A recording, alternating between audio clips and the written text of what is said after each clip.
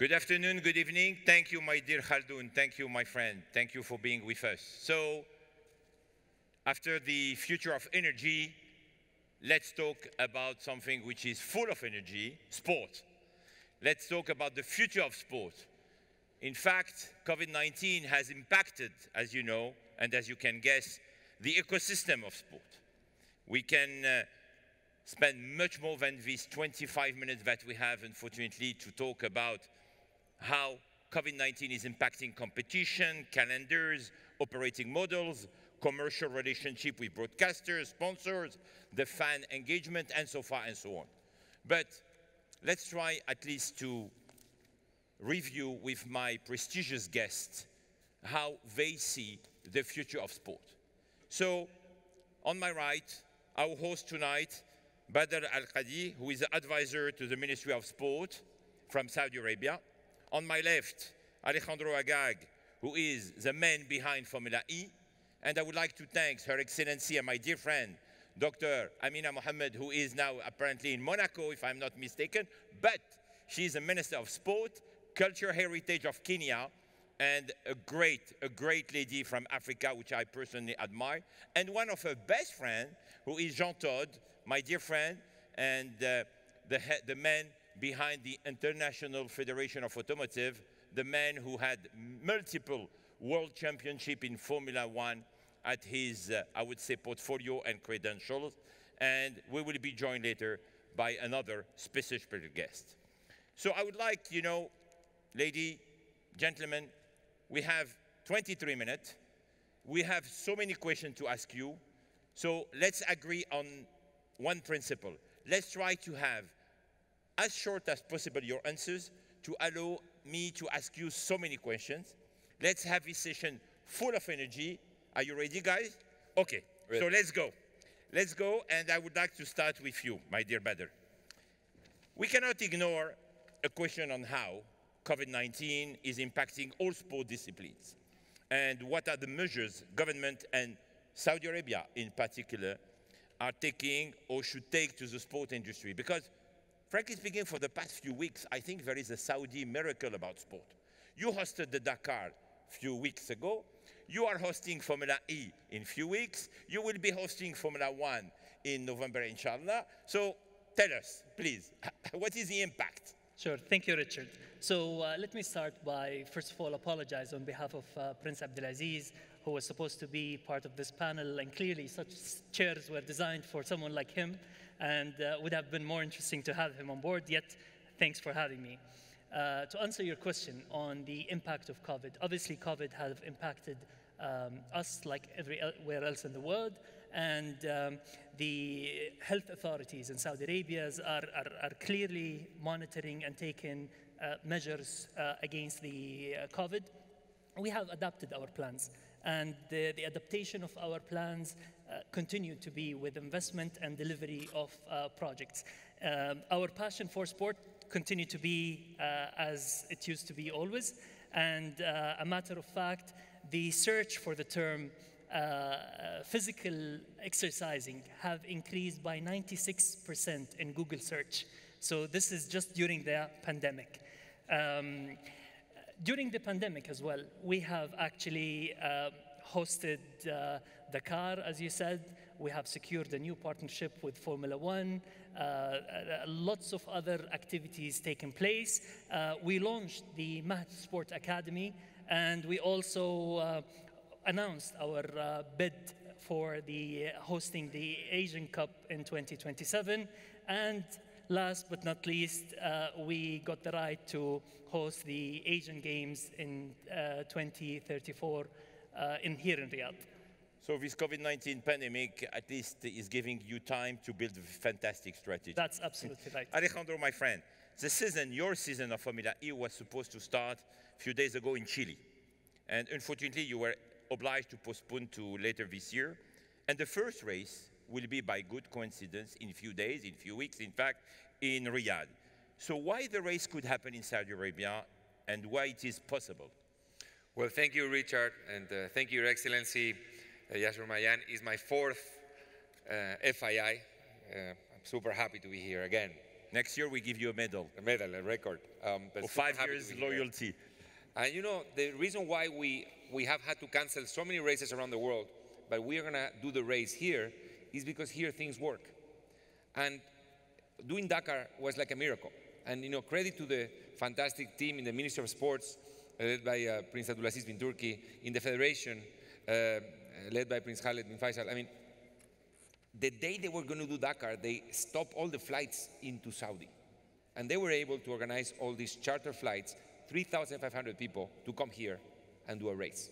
So that's why Formula E will start the season here in Daraya. Nothing is impossible here, trust me. Nothing is impossible. So, my friend Jean, I hope you hear us well. And thank you for being here with us. I think you are in Switzerland, no? Jean? I am in Geneva in my office, yes. And Thank you. I was in Saudi 2 weeks ago. Yeah, precisely. This is part of my question. You were with us in Saudi Arabia 2 weeks ago, and at the occasion of the Dakar. What did you take precisely from your recent visit, Jean?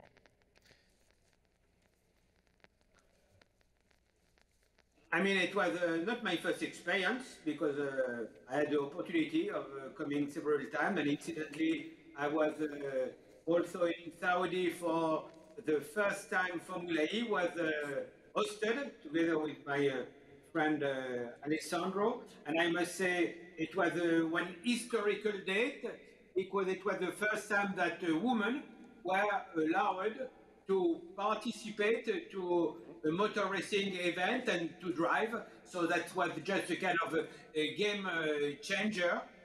And the Dakar in Saudi has been a great experience for different reasons.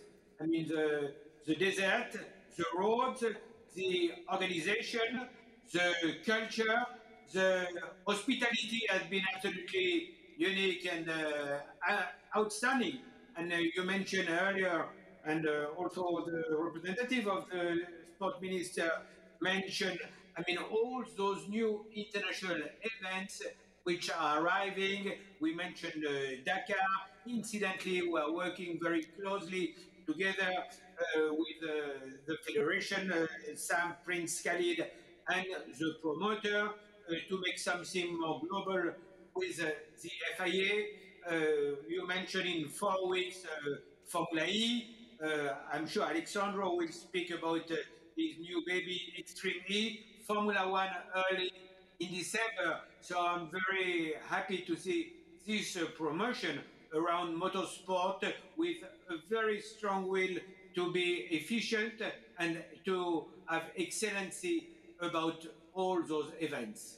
Jean, you recently said in an interview, I would like to quote you, unfortunately, it's not over. You were talking about COVID-19. It's not like the season is ending. We start from a white piece of paper. Lockdown is still going to happen. Confinement, the virus is there. Could you share with us your vision on the global situation in the automotive, I would say, sport industry, and what could we expect in terms of financial and economic impact, please, Jean?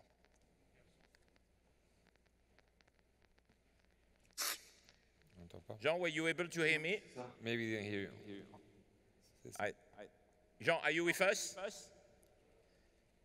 I am with you, but I did not get your question. Okay, so I will repeat very quickly the question. You recently said in an interview that, unfortunately, it's not over. You were talking about COVID-19 pandemic. It's not like the season is ending. We start from a white piece of paper. Lockdown is still going to happen. The virus is still there. Could you share with us your vision on the global situation in the automotive sport industry, and what could we expect in terms of financial and economic impact since we are here at an investment conference? Okay, so I mean, clearly, I mean, if 1 year ago somebody would have mentioned the situation we have been facing now since March, nobody could have believed that. And unfortunately, it has happened. In a way, it is an experience we will learn from it, but it has had and it will have some serious financial consequences and damage. And clearly creativity has been essential, because the easy thing was, okay, we wait until the situation is settled.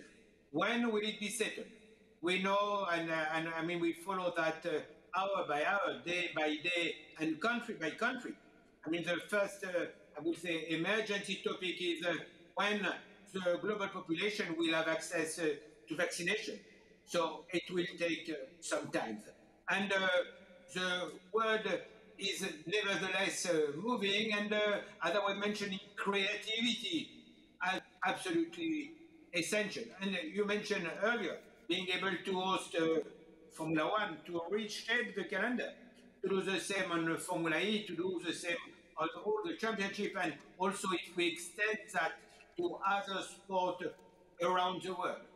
And we already see that, and you mentioned we should have been in Chile 2 weeks back. We could not be there for Formula E, and the first race will be in 1 month in Saudi. It's the same. We have to reshape the calendar of Formula One. We will be in Australia, and we will start with Bahrain the last weekend of March. So we need also to be very cautious about how contagious is the virus. So a lot of effort need to be done, and all that without spectators. So, I mean, it's a financial burden, but still for me, it's absolutely essential that we are able to cope with the situation until we will be back to normal. If you ask me, when do you think we will be back to normal in hosting motorsport event? I would say probably in July, August, things should improve. In the meantime, we need, as I said earlier, creativity and effort, global effort to make sure that we can make it. So it means working with our promoters, with the governing body, and with the competitors. Thank you, Jean. But let's be optimistic because Dr. Amina Mohamed has very good news for us.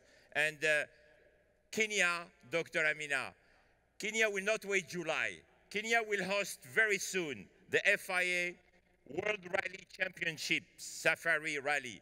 Just the word safari is making me dreaming. And if you agree, we will visit you in June, after 18 years break from the WRC Global Circuit. So how was the journey to bringing the Safari Rally back to Kenya?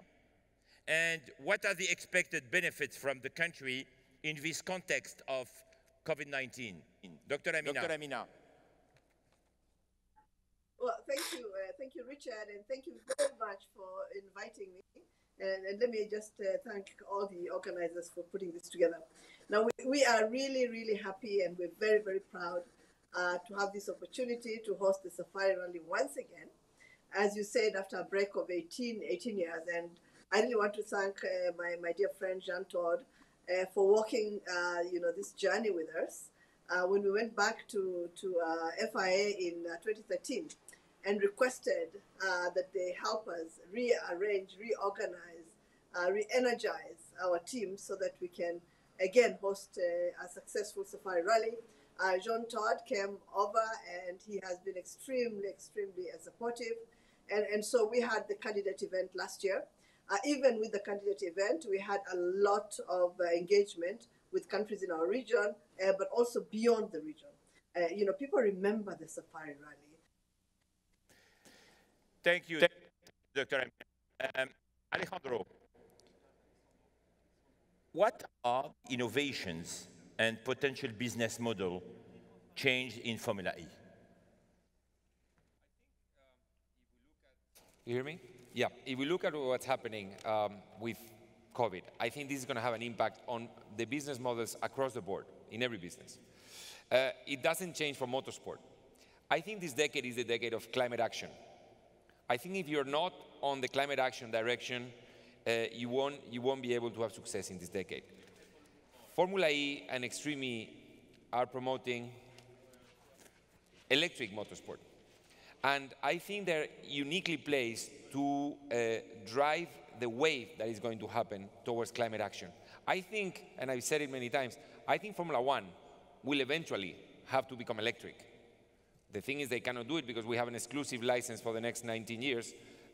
Thank you, Mr. President of FIA, who is actually... Jean, he is provoking you. Huh? You need to listen to that, Jean. Who is not, but Jean is actually, the real... you know, I'm behind the promotion of Extreme Formula E, but Jean is actually the real man with the idea of creating Formula E. So credit to him. But I think the world is going on that direction. The business model is going on that direction. If you're not on the fight against climate change, you won't have success this decade. Jean, just a short answer from your side. Recently, the ex-Aston Martin boss, and I was personally a little bit surprised, said to the British Prime Minister, build batteries or lose UK car industry. I'm quoting him. Build batteries or lose UK car industry. How do you react to this very strong statement? I mean, we must be realistic. You know, it's, of course, the world is changing, and we have already access to new technologies, and in a way, I'm quite proud that together with our team, with Alejandro, we had the vision of creating a Formula E championship, which is occurring in cities. Why? Because we want to have more electric cars in cities. But at the moment, I mean, it's not realistic to think that you will be able to do long distance, unique only with electric technology, because it's a long time to recharge, and we are with the autonomy of the combustion and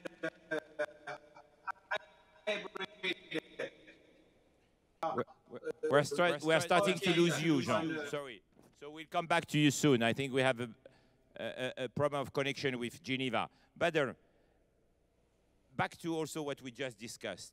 How KSA, how the Kingdom of Saudi Arabia is moving forward on sport, about the ecosystem that you are building. Can you share with us your ambition, your vision? Sure. So with the tremendous backing that we're having from the government, all the way from the custodian of the two holy mosques, King Salman bin Abdulaziz, and His Royal Highness the Crown Prince, we definitely believe on the sustainability and the long-term planning for sport. Actually, best practices has taught us that there are no shortcuts in achieving sport goals. Our national sports strategy focuses a lot on the private sector engagement to ensure sustainable growth of the sports sector. Having said that, His Royal Highness Prince Abdulaziz bin Turki Al Faisal, the Minister of Sport, spoke lately about the introduction of basically the licensing program. This licensing program would ensure that we grow the private sector engagement and we offer them more opportunities to participate on the sports sector. Having said that, let's look at the example of the UK. The UK today, with a population of 66 million versus Saudi with a population of 33 million, in the UK, they have 7,500 clubs. In Saudi, we have 170 clubs only. So look at the gap. They have 1.6 million registered athletes on different sport disciplines. In Saudi, we have less than 50,000 registered athletes. Having said that, private sector licensing and having private clubs participating in the leagues and so on would open up more opportunities for people to participate on sport and move forward. Having said that, I'll conclude with, we have done the club support strategy, the governance, the technology, and the introduction of the Mahd Academy, and all these initiatives would ensure a sustainable growth of the sports sector. Dr. Amina, talking about country strategies on sport, Kenya has also cut a strong image of organizing global sporting events.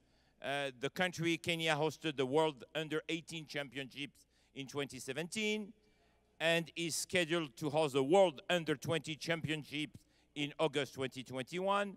You are also bidding to host the World Athletic Championships in 2025. So how all these events contribute to the growth of sport in Kenya in, I would say, the post-COVID-19 era? Dr. Amina. Well, yeah, thank you very much. Well, the nurturing of talent, because we have to prepare all of them. We have to athletes to make sure that they can compete effectively and great athletic nation. We remain at the cutting edge. We will come back to you. We have to fix the quality of the connection. We'll come back to you if you give me 1 minute. But talking about I would say, athleticism, I would like now to turn to one of my, I'm sure you are sharing that, one of my personal heroes. A man who, it's very selfish, in fact. I wanted to please myself, Your Excellency, so forgive me for being a little bit selfish tonight, because we have with us live from Jamaica, and I would like really to thank you, Usain. We have Usain Bolt. Please, a round of applause for the eight Olympic gold medal, 11 world champion. There is only one Usain Bolt. So Usain, thank you for taking the time. Thank you for what you do with your amazing foundation. And I hope that you will visit us in Saudi Arabia very soon. So Usain, I have one question for you. If there is one iconic image, always, when you win, when you run, is you stopping with this fantastic arrow in front of these amazing spectators who are, I am sure, part of the energy which is making you a champion. So my question to you is very simple. How your colleagues, your peers, will continue to perform, will continue to break world records without spectators? And what will happen in Japan in a few months? Usain, thank you for being with us. Please. Well, for me, personally, I know it's going to be hard for them, because personally, I enjoy having the fans in the stadium. But as professional athletes, we know they're watching, and they expect the same entertainment and the same energy and the same drive. So I feel it's still going to be great, because athletes still want to win and still want to be the best they can be. So personally, I feel like on the track, no matter what it is, racing or any form of sports, people are just driven by the fact that they want to put on a good show. So I know the fact that they know people are watching on TV, they will perform at their best. But I look forward to the day when they're actually back in the stadium, they can cheer you and they can give you that energy, because that's what I personally love. Which advice are you giving to other champions? Which advice to keep the momentum, to keep the energy? What are you telling as a mentor to your colleagues? I tell them, just remember your dream. Remember what you want. Remember why you started doing what you're doing. You know what I mean? You just got to focus on that and push on. I know it's going to be hard, but just keep your mind on the prize and you'll be fine. Thank you, Usain. Thank you for being with us. Thank you very much, and we look forward to welcome you in Riyadh very soon. Or I'm excited, looking forward to it. Extended, done deal. Thank you. Dr. Amina, if we have a better connection, thank you, Usain. If we have a better connection, we go back to Dr. Amina. If you can hear us and answer to the question about how sport events and how all the competition you are bidding for will help the sport industry in Kenya and have a positive economic impact on the country. Dr. Amina? Well, I think that whenever you have a sporting event, there's a really positive impact on your the economic life of the city, on the social life of people. But most importantly, you actually have a direct impact on your sportsmen and women, because they prepare for these events, they get ready. You improve your facilities, and I think that's true of all of us who are events. But as we know that we are hosting this event, we improve all our facilities, all our infrastructure, make sure that so the impact is usually really amazing. It's great. And for Kenya, we are known to be very, very good. Apart from those that you have mentioned, We're also hosting the Rugby Bethesda Cup. We're going to be hosting the Continental Tour. You know, Richard, even in the middle of the pandemic, we were able to host many events in our country.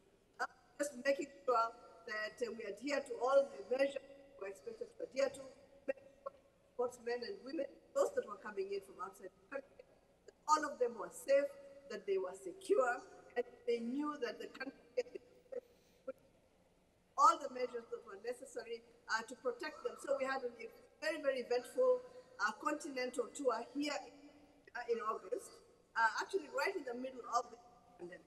But we also had many other events. We have gone back to sporting events. We have put our protocols in place. So our league matches are back on. Our basketball matches are back on. We're just making sure that we take care of our athletes. Thank God we haven't had any incidents yet. I think it just is the expertise that we have, to the commitment that we have to our young people who are in the sporting space. And so I think that always been a and I think that we are as a sporting giant, and we want to maintain that recognition. And that's why we are bidding for the 2025 World Athletic Championship, because now we have hosted all the other events that need to be hosted for the World Athletic Championship. Thank you, Dr. Amina. Alejandro, final word, please. Back to the strategies of the countries. Formula E in few weeks. So how Formula E complements what is becoming now a key strategy for many countries like Saudi Arabia about the aspiration for sustainability? Well, you know, for us, Saudi Arabia and Formula E, it's a very special relation. We were very lucky to be here, to be invited to participate in the change in Saudi Arabia. Our first event here was shortly after women were allowed to drive in the country. Was the first time they had big concerts, everybody together. This was, of course, under the inspiration of His Royal Highness, the Crown Prince, and we were so lucky to be part of that. So for Formula E, Saudi became a very special place. This is like a special place in our heart of Formula E is Saudi Arabia. We are so happy to be able to contribute even a small part on this fantastic change. Thank you, Alejandro. Better the last word. What can you tell to the 8,000 people who are watching us online from 94 countries and to the people who are in the audience with us in Riyadh? Because I see, and I saw the past few hours, many hugs, people so happy to see each other. We are missing the olas in the stadium. So what can you tell to all of us? So let me start with a statement that basically the role of sports in our country's vision is immeasurable. And if I may answer you with three things, I would tell you that in participation, our mass participation, the number shows that is working and has increased from 13% to 23%. Our aim is to achieve a 40%, and we are on track toward achieving this. This is number one. Number two, diversity and female participation in sport more than doubled over the past 3 years. And last but not least is the private sector engagement and GDP contribution. Our GDP contribution has grown from 2.4 billion Riyal in 2016 to 6.9 billion Riyal on 2000. Almost $2 billion. $2 billion. Actually more, almost tripled. Oh, sorry, yes. Yes, so those three measures are very important to us to measure in our national sports strategy, and we are heading on the right direction toward achieving it. So with these very positive and optimistic words, I would like to thank you all for watching this Future of Sports session, and cannot wait to welcome you very soon as spectators, as fans, to all these amazing sport events. So let's be optimistic and let's fight and win this COVID-19. Thank you all. Thank you.